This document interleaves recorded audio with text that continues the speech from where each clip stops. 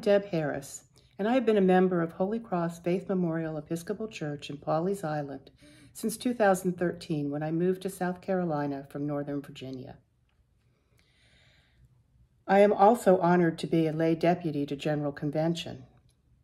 This will be my first General Convention, and I'm very much looking forward to a gathering with the wider church, but I must admit that I'm a little disappointed that this will not be a typical General Convention. However, it will definitely be a historic one.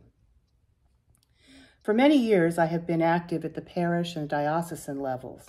This will be my first opportunity to engage with the national church, and I'm very excited. In May, several members of our deputation traveled to Alabama to attend the Province 4 Synod meeting.